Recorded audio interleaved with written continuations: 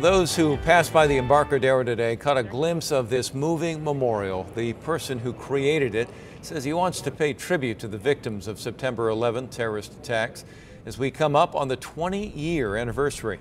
ABC 10 News reporter Marie Cornell tells us more about this memorial and where it's headed next.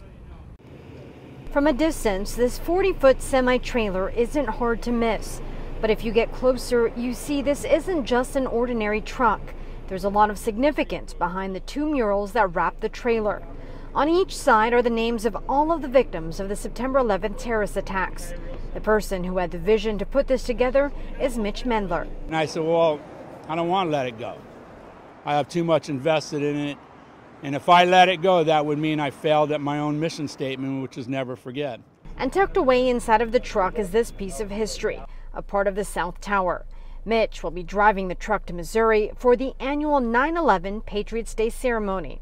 But he wanted to park it along the Embarcadero this morning so people could see it and it could serve as a reminder about this day that forever changed the world.